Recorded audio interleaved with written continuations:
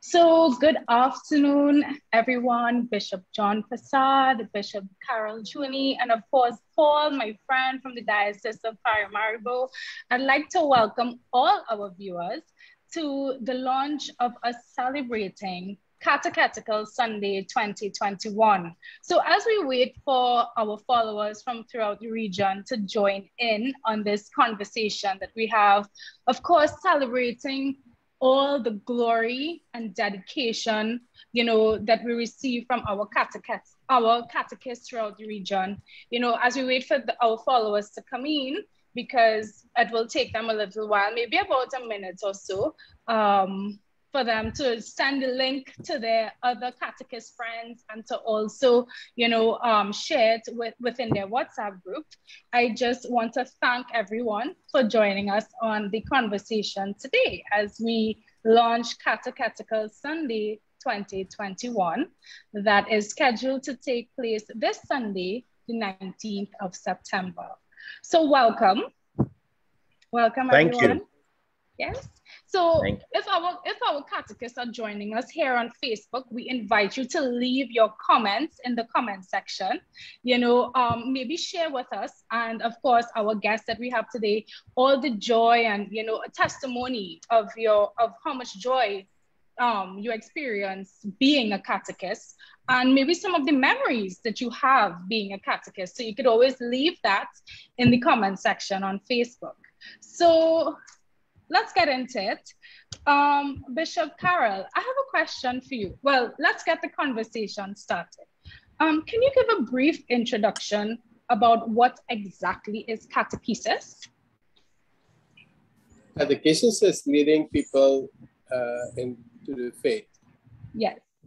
And, it is God who calls us, that we have to be open. And I think before we start teaching content, we must help each other to open up to God's grace and His Spirit, so that the faith can open and bloom within us.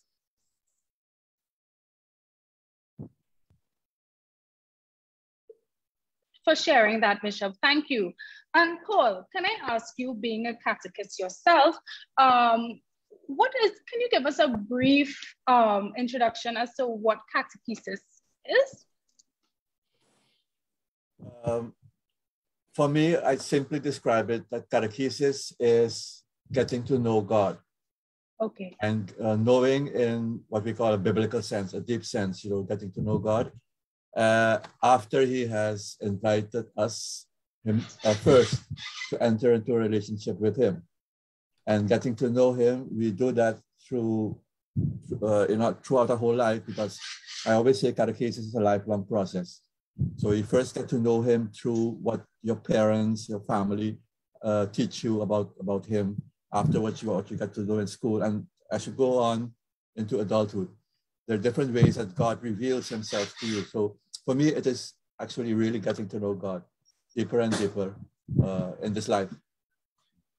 Paul and Bishop Carol and Bishop John, I could say safely that I could agree with that. I would never forget my First Communion teacher and how she was so interactive and dynamic, and she made learning about the Catholic faith so creative. And I remember being frightened at first, but she made the experience so comfortable and one that was very welcoming. So I could truly say that it is where I was able to meet God. Yes. So Bishop John, can you share with me what is the significance of catechesis to our church? What is the significance of it?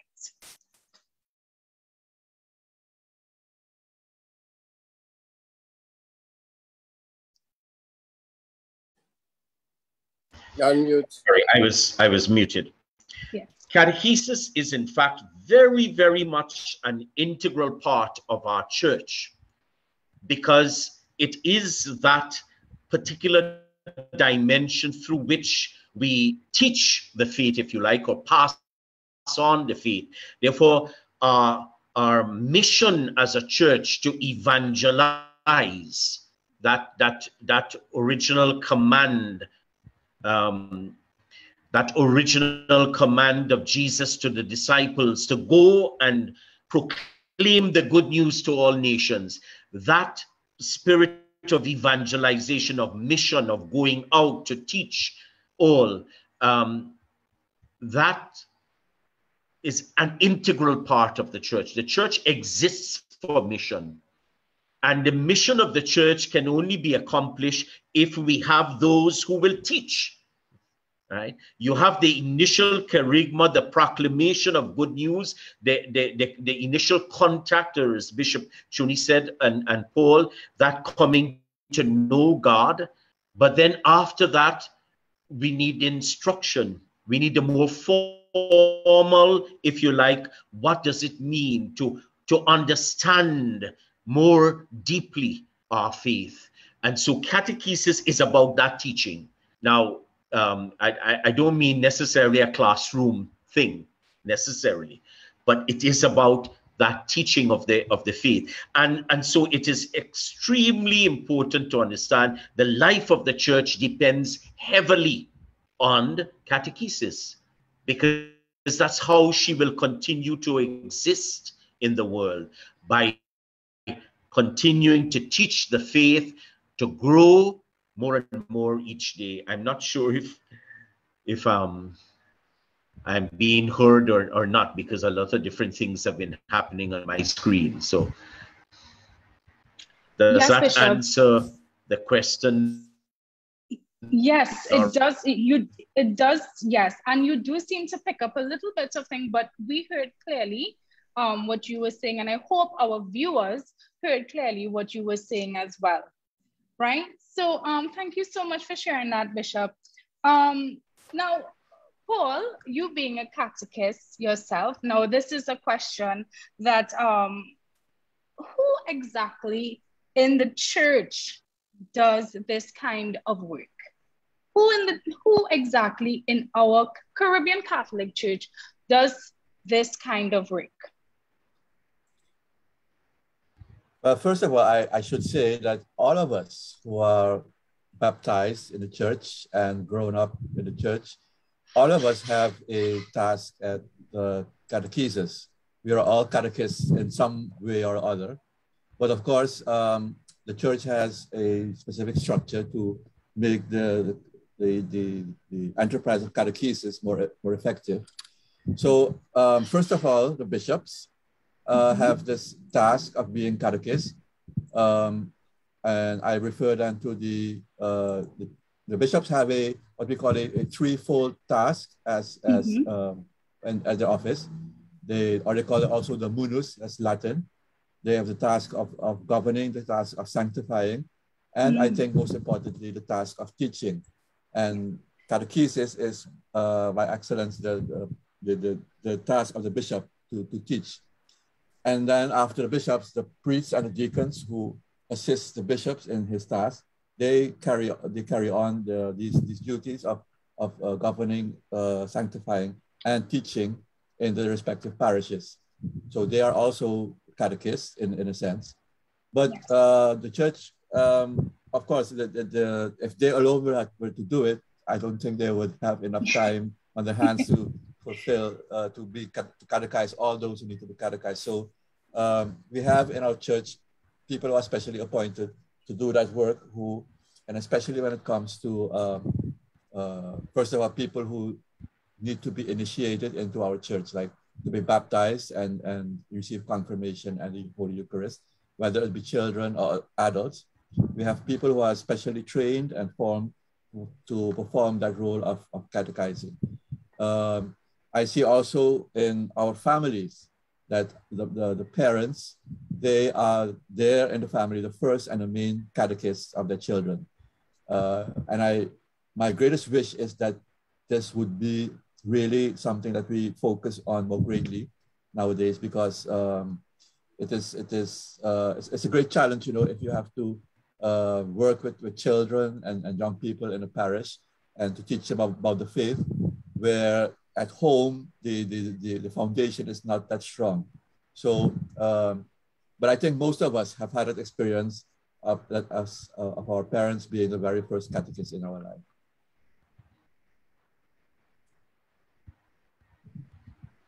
Paul, before we go on to the next question, how long have you been a catechist? How many years experience do you have? Well, I was never really officially appointed as such. Okay. But I started. I was appointed as manager of the what I could call the pastoral center in 2003, at the beginning of 2003, Wow. and part of my portfolio as manager was also to see about the catechesis in our diocese. So nice. that entailed teaching or instructing and accompanying the catechist, developing catechetical material, and so on. Wow. So you could say, yeah. But I handed over my role as manager in 2015. So you could say I officially worked as a catechist for 12 years. Wow. Nice. But even before that and still now, yes. appeals are made to my time and energy to yes. catechetical work. Yeah. Okay. Well, thanks for sharing that, Paul, and thank you as well for your service. So Paul raised something that actually was my next question. And Bishop Carol, I have a question. Well, I should say, as I continue the conversation, what are some of the challenges facing catechesis in our region? And I guess we could all discuss this. Yes? What are some of the challenges? But Bishop Carol, I invite you.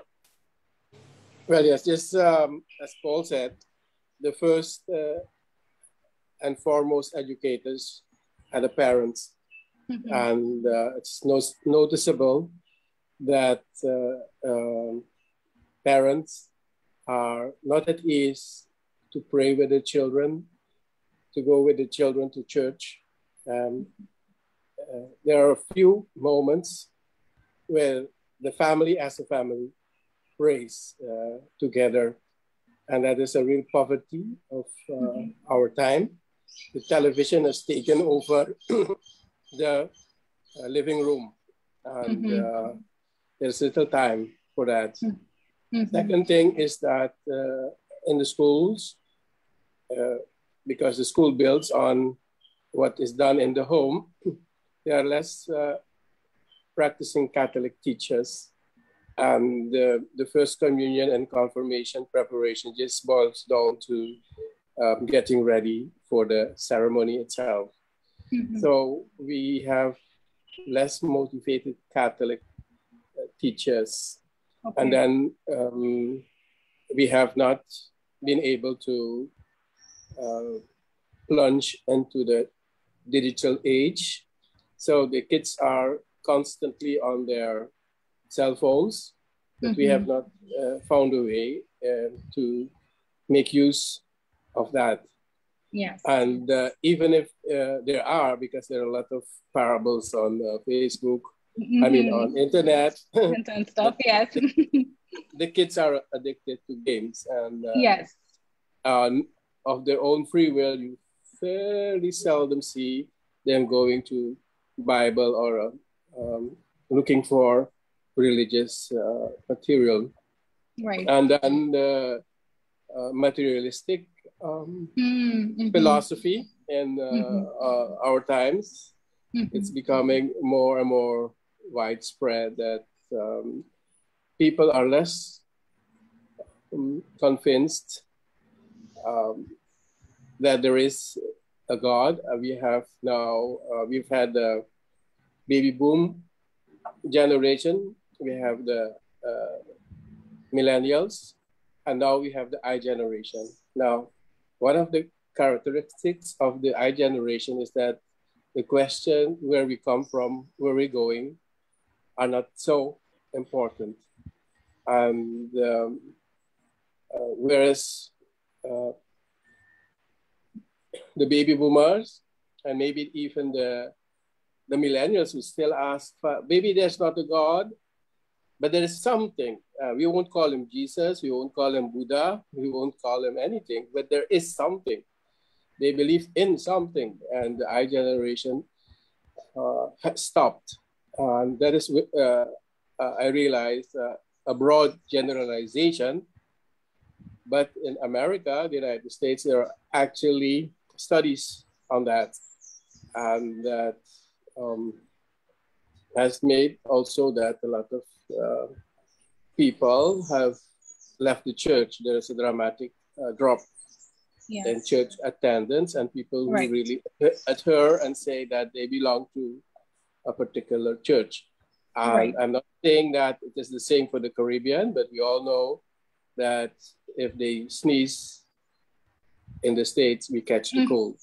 Right. Thank you so much, Bishop, for sharing that. Bishop John or Paul, would you like to add to the discussion?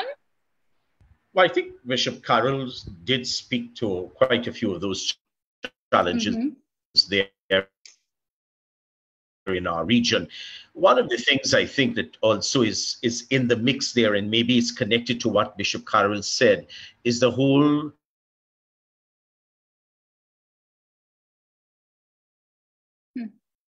Bishop might have frozen. Oh no, yes, I think he might have frozen. Bishop John is frozen. I think he might be, yes, I think he might be. I have just one thing to add, if I may. I think he may be frozen. Bishop John, I think you may be frozen. And he may not be able to hear us. He's coming in small glitches. Yes, Lauren, Bishop Carroll. One of the special challenges for Suriname is that we are Dutch speaking. So we always have to invent the wheel again. So even if there is a lot of material present in the Caribbean or in Australia or in the United States or in Spain or in France, we cannot just copy that, you know, and we have little personnel to develop material that is very, let's say, up to date. Okay, go ahead, John. Yes, Bishop John, sorry about that. We welcome back Bishop John, yes? Oh, we can't hear you, Bishop. Are you here?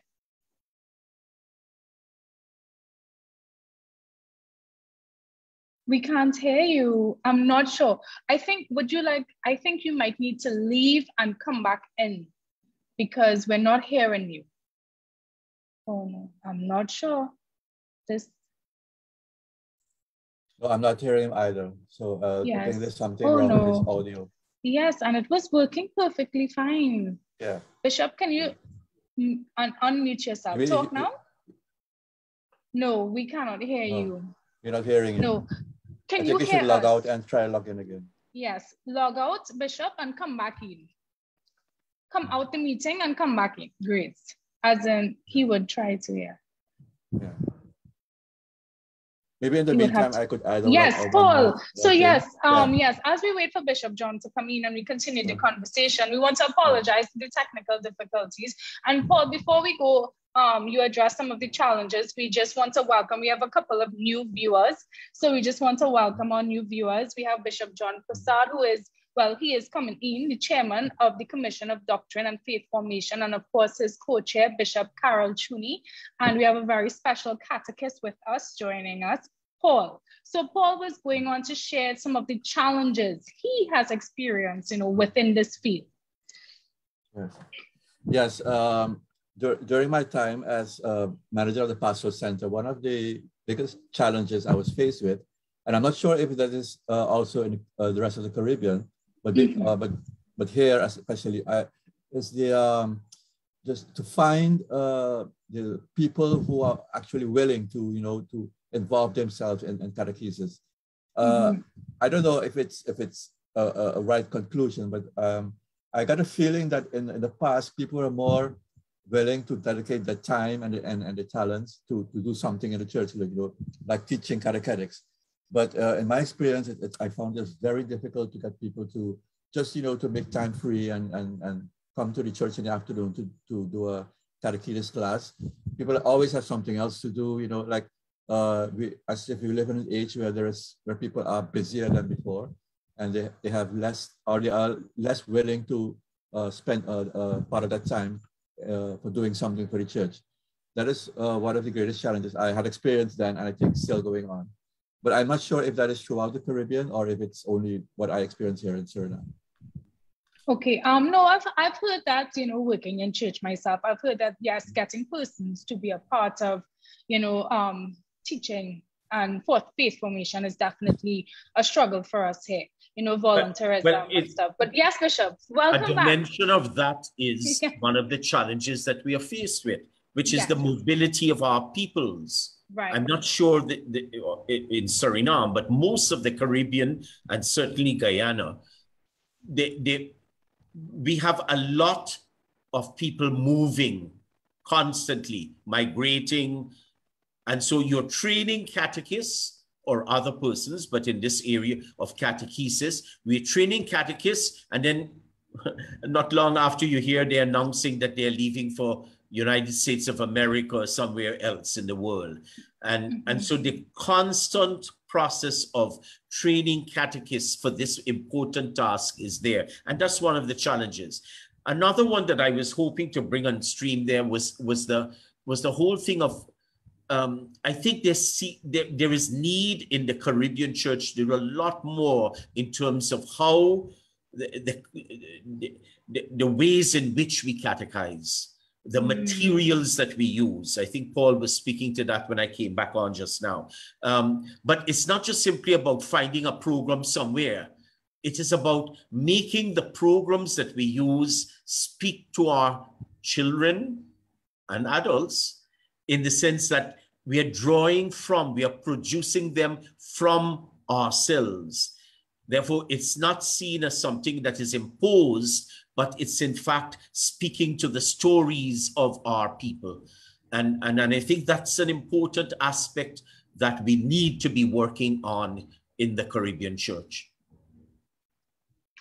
Thank you, everyone, for sharing the challenges. I think we can all agree with some of the challenges here, and that's why, you know, we are in the, we have, you know, revamped the commissions coming out of the AEC, yes, which leads me to my next question. Well, my next topic of conversation. Just one last thing. Sure, Bishop, sure, go ahead. Yes, this is a conversation, so go ahead. The children are nowadays very busy. Yeah. If you put the class on Tuesday, they have swimming, they have horse riding, they have football, they have ballet. So it's a constant negotiating. What is the best time? And you can never get a class of 5 or 10 together. But right. A challenge, but that in itself is a challenge, I think, too, because like I've been constantly saying for years now, the truth is that our classes, our catechesis is so boring in most cases that the children are not going to choose that over horse riding or swimming or something else. I think there's a lot of work to be done in terms of our how we present our faith in a teaching format as catechesis. And we have to make it interesting. Too many of our children are bored stiff in our classes. They don't want to come really because it's not interesting. And the ones we do get is because maybe the parents force them or push them. But I think we need a lot of work to be done there, that where our catechesis is so exciting that the children want to come. Yes. And they might even make a choice over the swimming or whatever else, you know, that is there to be in our classes.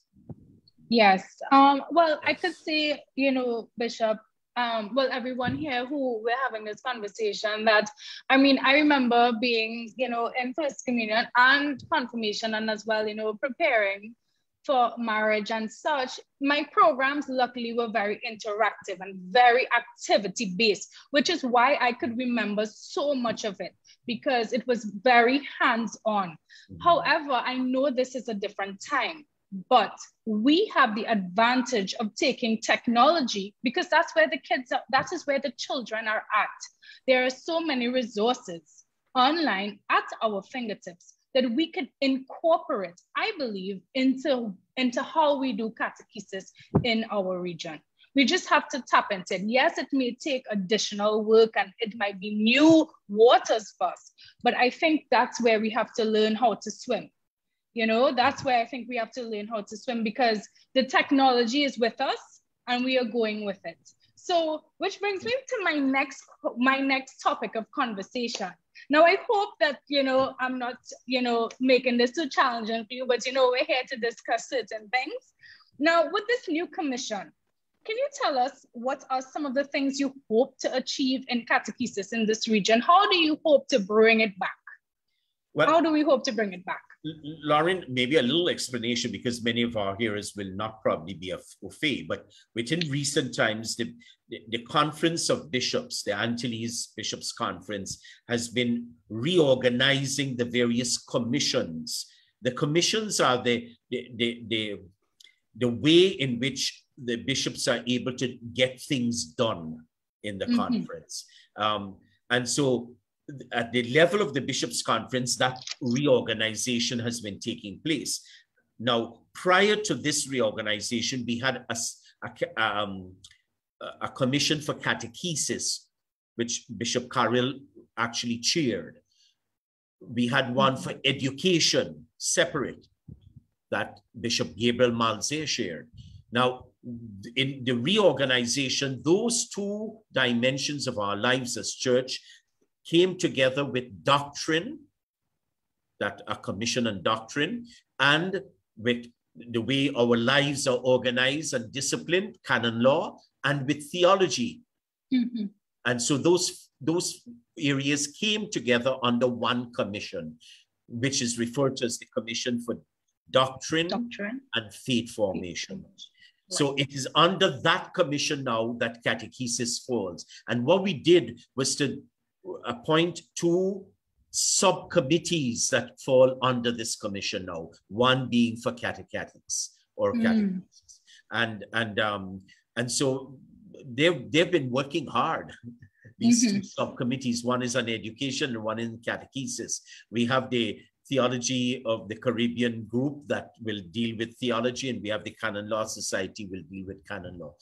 But the subcommittee and catechetics have been working well. Now, some of the things that I could put out right away that they've been sharing out of their work, the need, first of all, to gather the diocesan directors of catechesis. So they want to set up a networking with these diocesan coordinators. The diocesan coordinators, of course, will be in contact with their catechists within their, so every parish might have a coordinator and the catechist. So the diocesan coordinator would be in contact with them.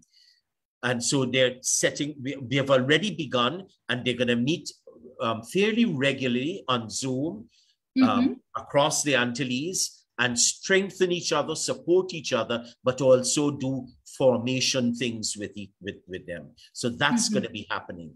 The second thing is that they're going to be looking with the new catechetical directory that came out from Rome. They're going to be looking at updating their guidelines for this region. So that they're going to start working on right now. And in that regard, most of the diocesan coordinators are attending a course offered by Dayton University that will help them to be prepared for that, understanding the new directory, and then they will work on that. The other dimension that they have also looked at is, and we'll be looking at, is training. How can we offer possibilities of training of catechists, you know, and that could be organized in different ways and at different levels. They're coming together within provinces, or maybe, you know, assisting a diocese by giving information and stuff like that. But they're going to be looking at how they can support each diocese in their training efforts for catechists. Okay, thank you for sharing that, Bishop. So here I invite Paul into our conversation, and I'm asking Paul, you've been in this business, well, I don't want to call it business, you've been on this journey for the last 12 years. And now that, things are revamped and we have new commissions, what are some of your expectations being on the ground of this commission?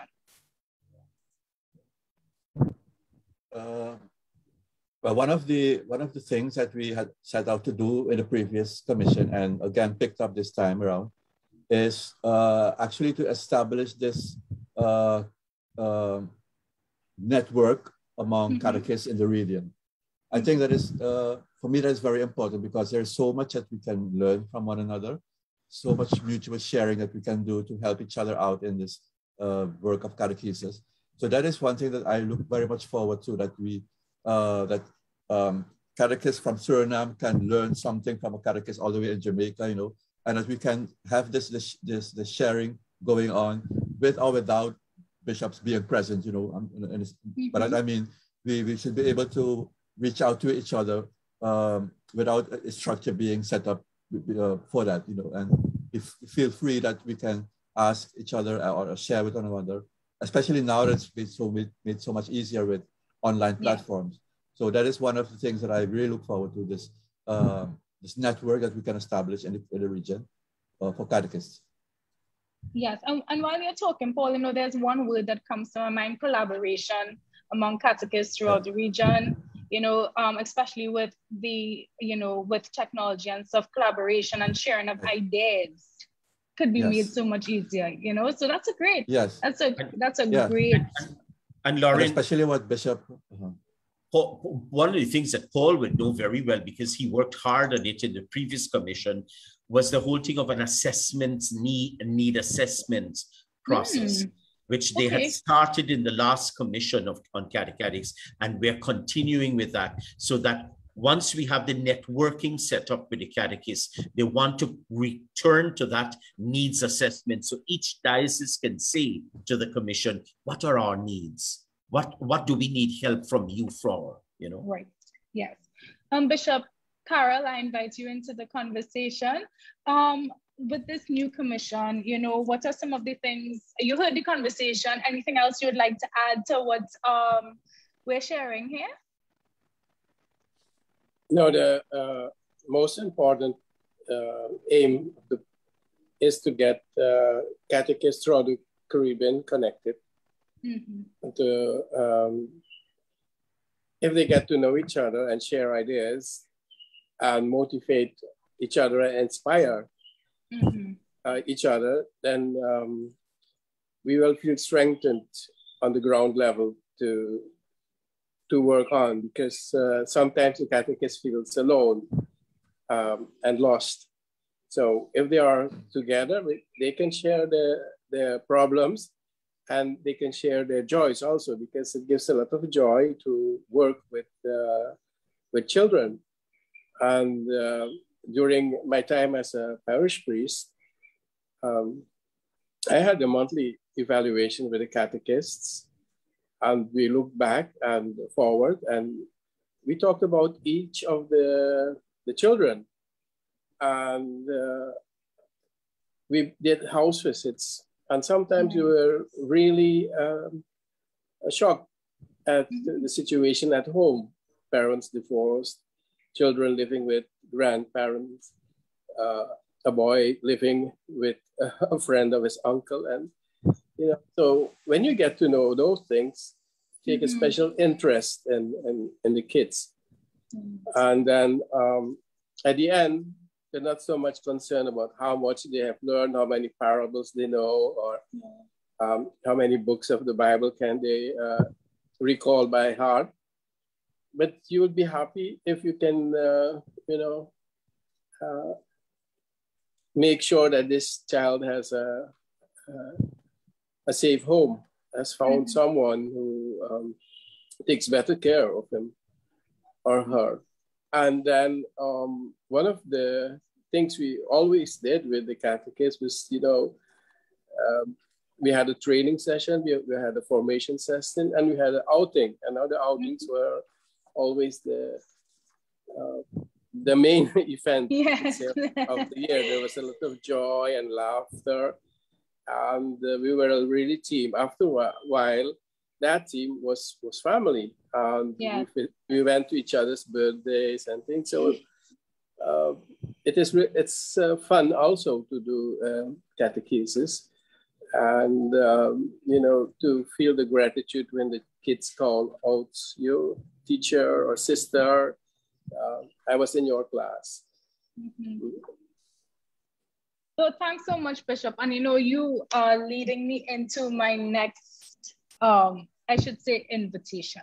So you mentioned the word gratitude, right? And we have over 15, well, we have more than that viewers here, but we have viewers from St. Lucia, we have viewers from Port of Spain, we have Guyana tuning in, we have all over the Caribbean, actually. We have over about 20 to 20, over 25 viewers on Facebook right now, a lot of which I believe are some catechists. So I invite each one of you to share a brief thank you message, you know, to all our catechists out here who are watching and who may see this later today.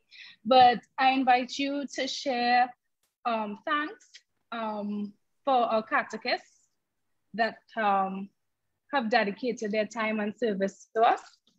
Yes? Who would like to go first? Okay, I can. Yes. I think I can go first. Thanks, Bishop. I would like to thank all those catechists who have become mothers, because yes, I've only had female catechist leaders who have really become mothers and friends to the kids. They went beyond, you know, teaching what's there on paper. They got to know the kids. They became, let's say, an alter ego or a mother or a friend for children who would be otherwise lost. So when you teach, you get very close to the heart of the next generation. And I think it's rewarding if you can really change the heart of one of them, because you never know what that person, what kind of impact he will have in the rest of the world, or she. So thank you. Thank you. All right. Bishop John, would you like to? I bow to the experience, Paul. Pardon? I bow to the experienced catechist among us. Yes. Paul, are you with us? Oh, yes, I am here. Well,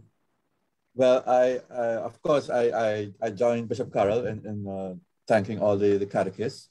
And one of the things that crossed my mind several times when I myself was actually in front of a group of children or adults doing catechesis, I sometimes wondered, am I making a difference in anybody's life? You know, what I'm teaching you. But I think everybody does, and one way or another, you may not notice it at that time. But I think if I look at, you have two bishops sitting here now online, myself and you also, Lauren included. I think in each one of our lives, somewhere along the line, a catechist was involved in helping us grow up in faith. And I think we should be thankful for those people that they actually helped bring us to where we are today.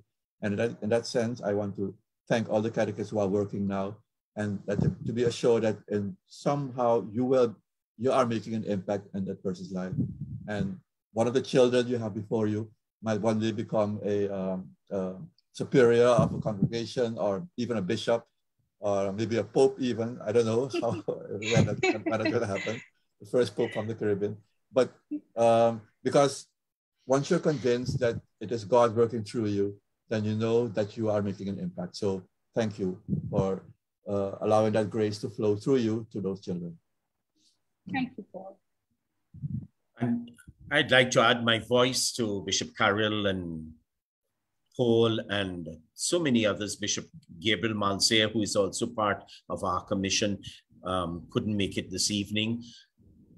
But on behalf of all the bishops of the conference, I'd really like to say to all our catechists, not only the ones who are in the field today, but I'd like to recognize so many others that have really done tremendous work over the years and have probably since long gone to their eternal reward. But the ones who are today walking in their footsteps, I want to really say to them, a grateful church thanks you. Without you, I don't know where we will be. You're really the ones out on the front line.